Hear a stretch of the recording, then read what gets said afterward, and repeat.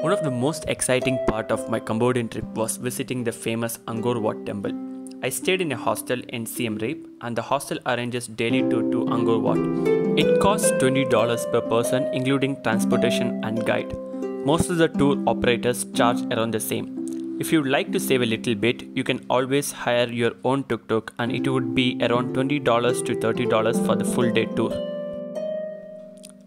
Since we were 5 of us, it ended up costing us $5 per person and also we had the freedom to travel at our own pace.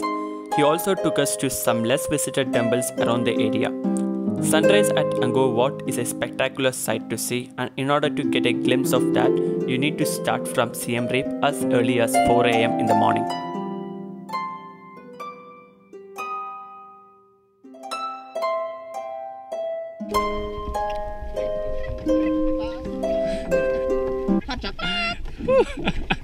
You can buy tickets at the ticket counter and it opens by 5 AM. They have 1-day pass for $37, 3-day pass at $62 and 7-day pass at $72. We took a day pass as we didn't have much days left in Siem Reap. But if you're interested in the history of Angor Wat in a more detailed manner and also wanted to do it in a slower pace, I would suggest you to book the 3-day pass and it's totally worth it. We covered all the major temples in one day, but due to the heat and so much walking, we are totally tired on our way back home. Down is more fun. Oh, yeah, always going down is fun. I took so I thought it was like my face completely inside of the camera.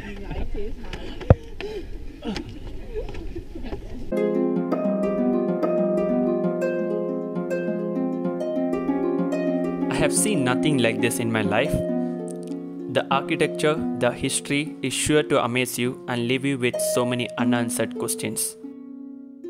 To build something of this large scale in a matter of 35 years without any modern technology is remarkable and leaves you speechless. Angor Wat is the largest religious monument in the world and was originally constructed as a Hindu temple dedicated to Lord Vishnu. Angor Wat translates to City of Temples and you could easily see it on the Cambodian flag and the currency. It's truly a masterpiece of humankind and should be on the bucket list of every backpacker while visiting Cambodia. We had a great day learning and exploring this masterpiece, playing hide and seek, making new friends along the way, trying Cambodian cuisine for lunch, and a little prank on one of us, which you can watch it at the end of this video. How did you know I was taking video? Did you actually? Oh no! You're all gonna be like this. Really? And I'll be like, I was taking video, I didn't even check. Take a picture. Once we got back from the tour, we went for a Cambodian massage which was around $10 or less. To end the day, we went to a restaurant that served Happy Pizza in Pub Street. Hopefully in the comment section you will find the meaning of Happy Pizza. Make sure to subscribe to the channel for more backpacking content, and if you have any questions about backpacking Cambodia, feel free to comment down below. Move slowly, move slowly. Just move slowly. Go forward, go forward. Go forward. Oh, slowly, slowly, it's moving. Oh.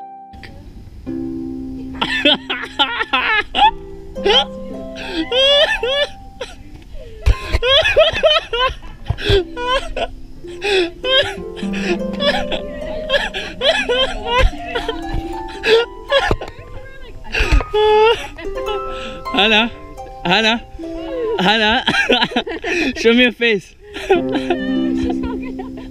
got even more.